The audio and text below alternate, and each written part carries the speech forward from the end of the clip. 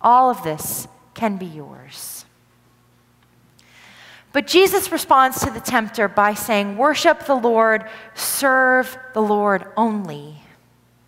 And we know from reading the scripture time and time and time and time again that true worship of God is done in the act of loving one another. True worship of God is done when we care for the widow and for the orphan, for the marginalized and for the leper, for the outcasts of society, for the people who have been pushed to the edges.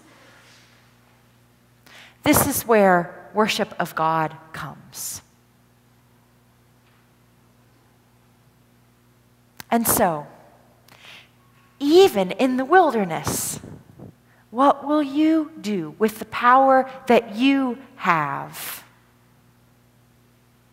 Will you use it to only take care of you and yours? Or will you use it to worship God by caring for all of God's creation in whatever ways you can? That's the question that we are faced with in this third temptation.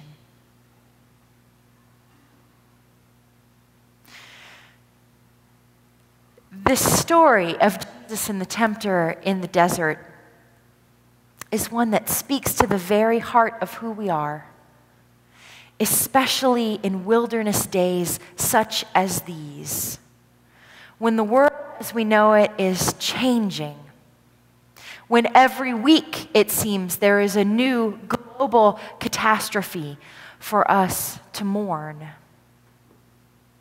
We have choices. We have choices. Will you choose to remain faithful?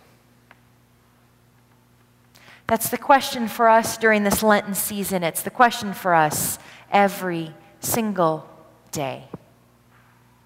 Amen.